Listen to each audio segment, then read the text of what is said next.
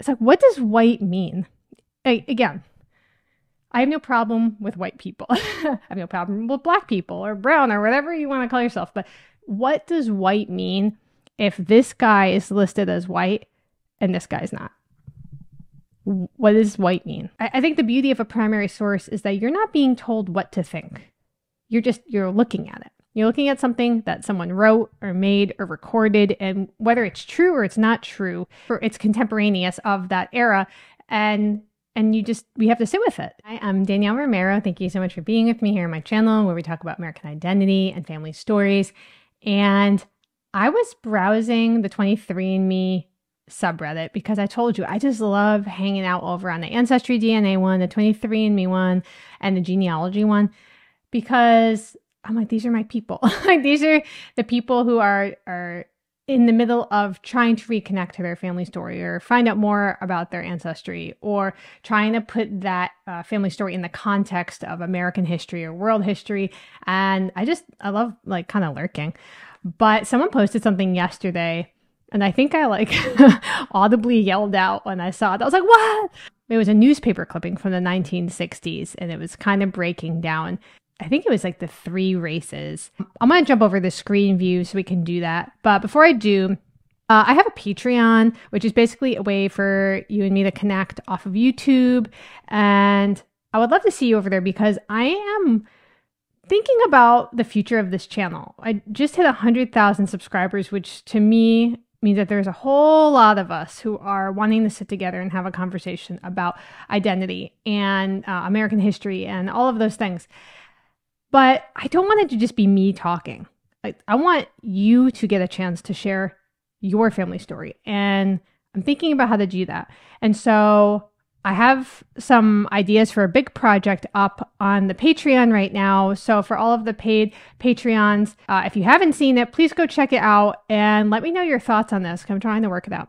All right, let's go over to the screen share. Okay, so here it is. It said world races already got locked, which means that the comments are probably getting out of control. And I want to share some of the comments because it's interesting to kind of see how people respond to stuff like this. So I want to show you this big. I just wanted to see if the original poster had anything. I think they just posted this image. All right, so I'll just make it bigger. Make myself smaller here. Okay, so I don't have any information on where this is. Let's see. Printed in Great Britain. Okay, so this is a British paper from the 1960. It says 1960 right here. That's cool to have that on there. So this is the races, and I think they have this out in case you want to cut it out and laminate it. All right, so they have 3 groups, and we're going to go through this. White or what? Caucasiform? I don't feel like I've ever heard that. I've heard like Caucasian group. Black or Negroform? And yellow or Mongoliform, which I've always heard if people are using this like Caucasoid, Negroid, Mongoloid. All right, so let's start with the white group. I was surprised by the white group. Maybe you'll be surprised by it too. So they have this guy here, Nordic race, and that included Scandinavians, Northern France, Germany, Belgium, Holland, Great Britain. And you've got this guy. He looks a little bit like Link from Zelda. And then the Alpine race, which had Central France, Switzerland, Northern Italy, Southern Germany, Czechoslovakia, Hungary. I was wondering if they were going to split Italy up. I tried not to look at this until we sat down together. The next one said Baltic race, Finland, Russia, Prussia, and Poland. And this 4th one here said Mediterranean race. But there's 2 Mediterranean races, and they broke it down into Europe and Arab. So the European one is Iberian Peninsula, so that's Spain, Portugal, Southern France, Italy, which I'm assuming they mean Southern Italy, because up here it said Northern Italy, and Southwest Balkans. And so the other Mediterranean white race, they said, includes North Africa, Near and Middle East. So I think they may mean maybe Egypt. I'm not sure. Morocco for sure. Not sure like where Greece is. Maybe that comes up. Dinaric race is Eastern Alps, Balkans, and Asia Minor. Look how joyful he is. I just can't get over. I have a picture of my dad where he's making a face like this. And I don't know, it reminds me of that picture of my dad. Armenian race, people from the Caucasus region and Asia Minor. For some reason, this guy got a side profile. I thought that was really important for you to see. Indo-Iranian race. There are not this many races. Like, this is already weird, but let's roll with it still. Persia, Afghanistan, Western Himalayas, and then Ethiopic race, Ethiopian.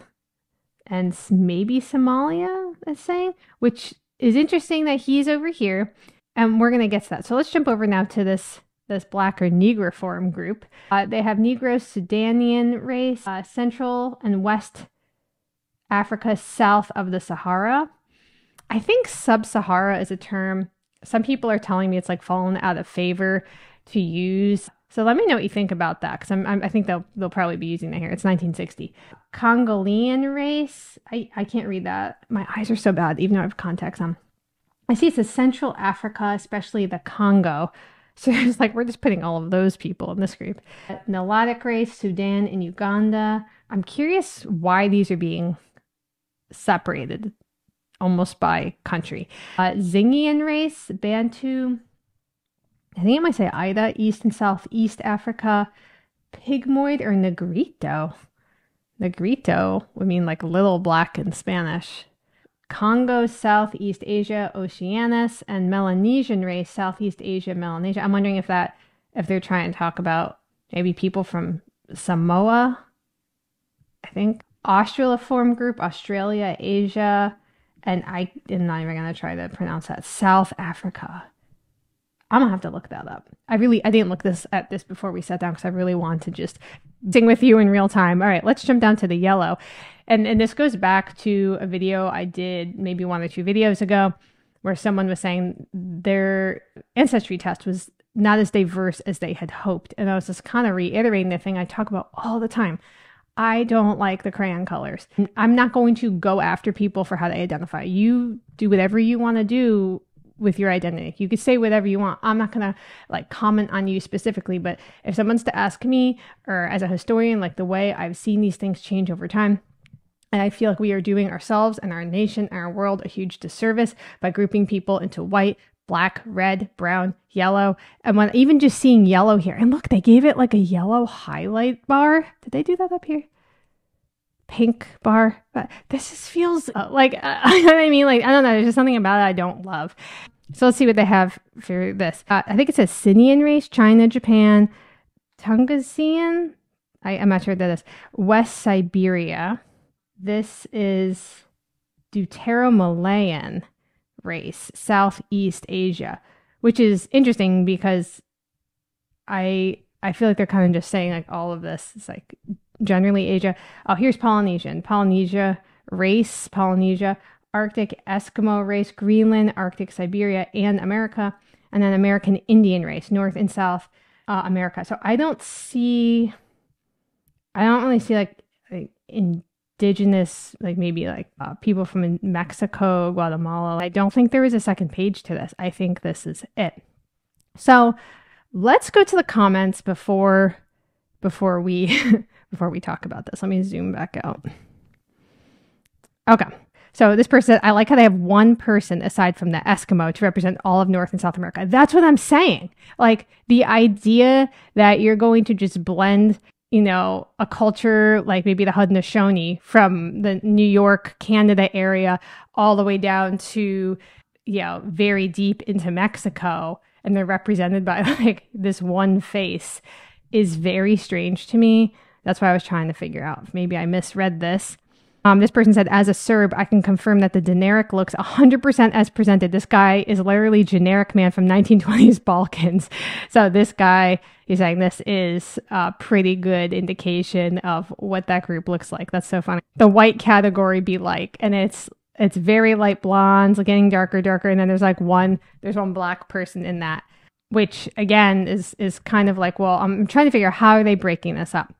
So here they're talking about that there are people who classify Northern Ethiopians and Somalis as Caucasian. And this goes back to just kind of put this in the historical framework for the United States. This goes back to the court case, I think from, I I want to say 1923, Bhagat Singh Thind. And he was a man who was from northern India, and he had served for the U.S. Army, I believe, but he wasn't a citizen, and he was trying to gain citizenship. And Justice Sutherland, who is an immigrant himself, but from England, had said that Bhagat Singh Thind, he agreed with him that he was Caucasian, but he said he was not white. He wasn't like, you wouldn't consider him white walking down the street. And why would he need to be white? If you're new to this channel, the reason is because you had to prove that you were either white or of African heritage to become a U.S. citizen after 1870. Before 1870, you had to be a free white man of good character to become a U.S. citizen. But it's very hard to figure out who is white when there are all these forks in the road of, well, you go down this way, then there's a dead end down here. So Bhagat Singh Thind tried to make the argument that he was one of the original Caucasians, but the justice said, well, you might be Caucasian, but you're not white. And so then there's this split there. I did a whole video on that. I can link to that below if you're interested. It's a super interesting court case. I'm wondering if that's something that's happening here, where they're saying, well, these people are Caucasian, and they're not calling them white. They're calling them Caucasian. I don't think it says white. Does it say white? Oh, it does say white.